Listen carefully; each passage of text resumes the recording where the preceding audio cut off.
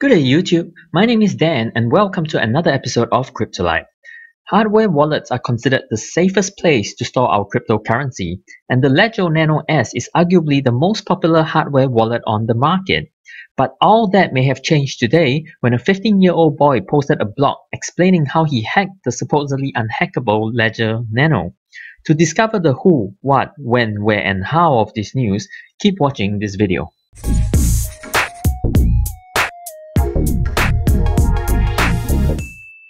The 15-year-old boy's name is Salim Rashid and he's a genius.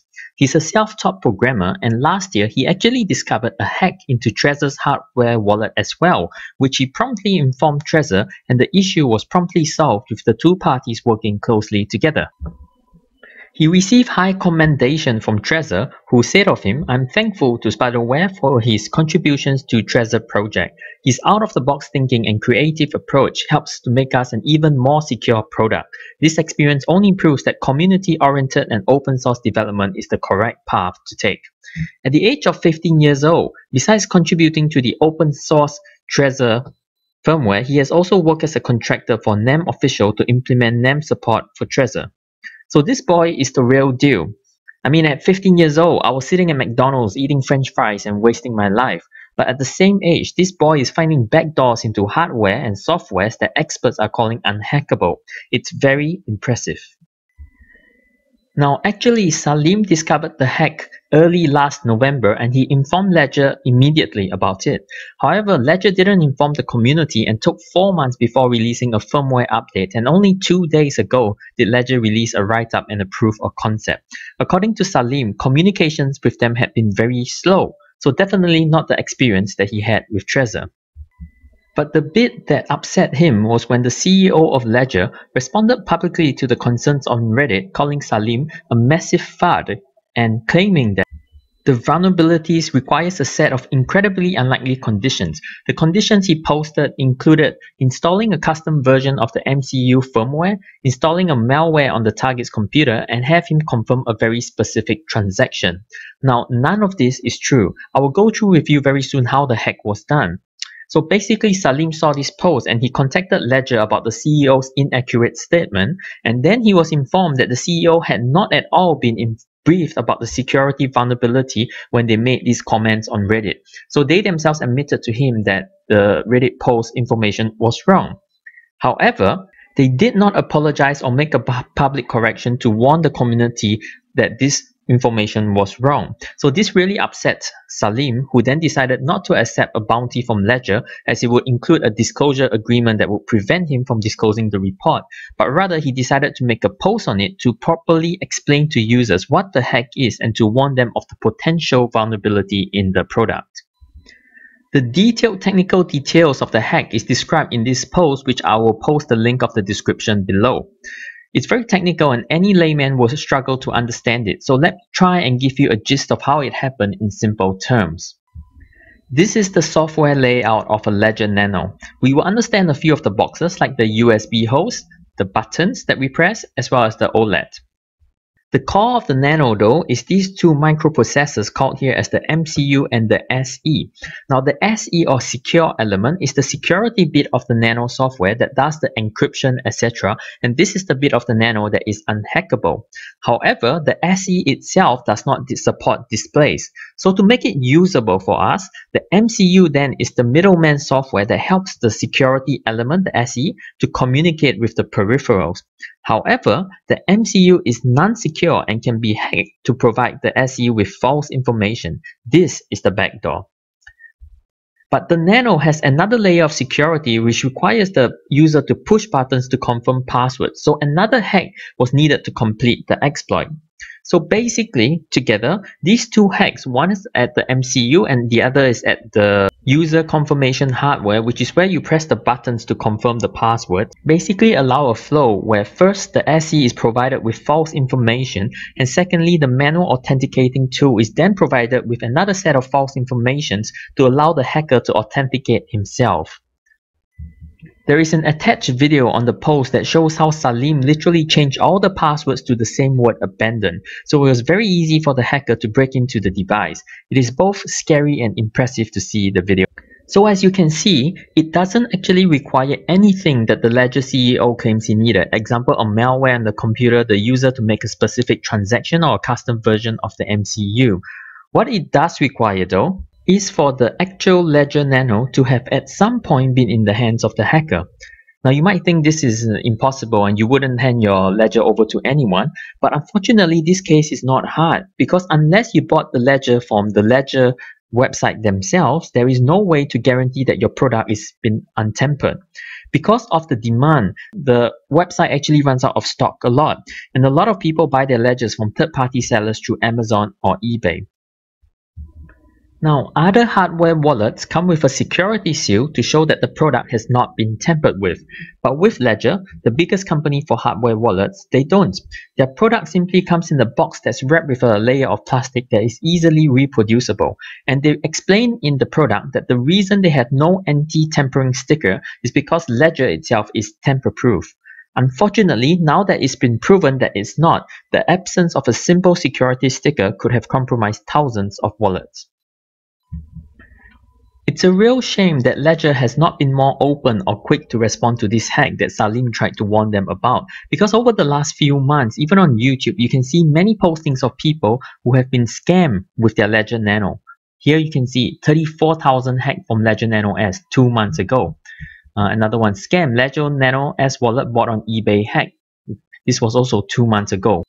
So it was all within the time frame that Salim had tried to warn them about the hack.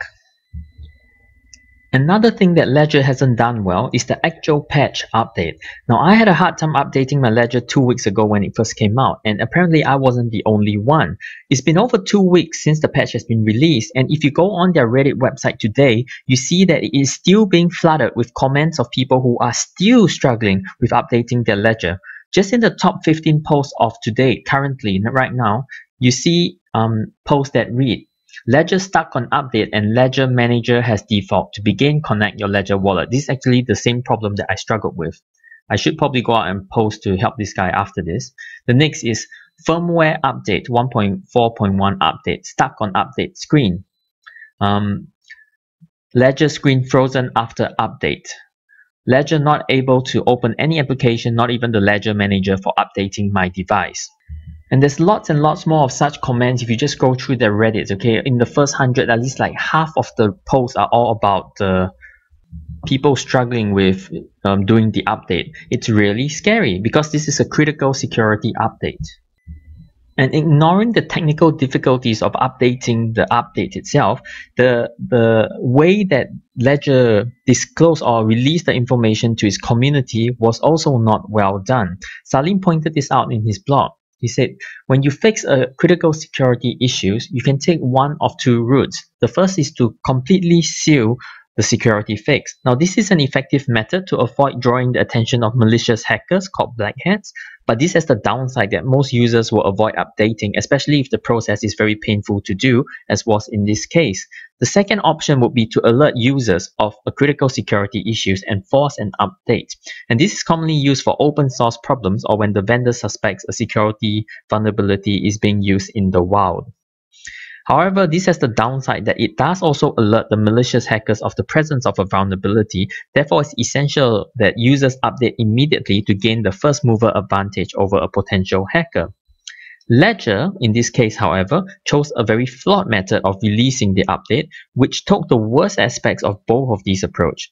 By drawing the attention to the security fixes in their firmware update by saying that this is an important update, while they didn't actually alert the users to the details of the update, they lost the first mover's advantage. And because the update was so difficult to implement even to today, many users still have not updated their software. Now, this would have given the malicious hackers sufficient time, plenty of time, to determine how to exploit the vulnerability, putting all users at risk of the malware attack vector, especially those who have bought their ledgers from third-party companies recently. And his concern has proven correct because recently he has been contacted by multiple independent white hats who had determined the issue purely from Ledger's firmware update instructions. So he didn't tell them about it, he didn't alert them, but white hats white hats is a slang for non-malicious or ethical hackers. So they are people like Salim, people who specialize in finding penetration weakness, but they warn the companies about it rather than exploit it. So a lot of these individual smart people out there noticed and were able to find the loophole just based on the information, the limited information that Ledger released to the public. But of course, the normal people like you and me, we didn't get it, but these people did. So all they managed to do in being cryptic about the update was to alert the hackers that there was a vulnerability that the hackers could find, but the rest of us were in the dark and we had no idea what was going on. So I got to admit, after reading all of this today, I am very concerned. Ledger Nano is the biggest crypto hardware wallet. The next biggest is the company Trezor. Now, I use Ledger personally, but after reading about this hack and how they responded to it, which in my opinion lacks transparency or courage and honesty, I have lost confidence in the company, more in their morals rather than the product. I can accept that the product is not perfect. No product in the world is perfect, no blame. But I can't accept the fact that they hid it from me as a user and refused to correct a very inaccurate, misleading post on a public channel like Reddit. My thoughts about what we can do from here are the following. Number 1, make sure you update your software. Number 2, follow the latest news in case someone does release a way to check if your device has been tampered with or some other new discovery about this important news. The third is buy only from verified sources. eBay is a consumer-to-consumer purchase and it is not a verified source. For those who have already bought a ledger from a third party, if you can, check whether or not they are a verified company with the Ledger company. The third is, lastly, you don't have to do this, but personally, I'm going to consider alternatives, example, Trezor. I haven't done enough research to recommend any product to anyone, but I like the fact that Trezor didn't get defensive last year when the flaw in their product was pointed out, but rather they worked swiftly with the one who pointed it out to make their product a better product. So they are a product that I'm going to check out for my personal interest. Let me know if hardware wallet reviews is a post that you might be interested in, and if I can, I'll do a post on it. I will say this in advance though, I'm not sure that my tech knowledge on this topic will be sufficient to do a good review, because I can take a white paper of a blockchain project and break it down into simple explanations because that's the information that has been given to me.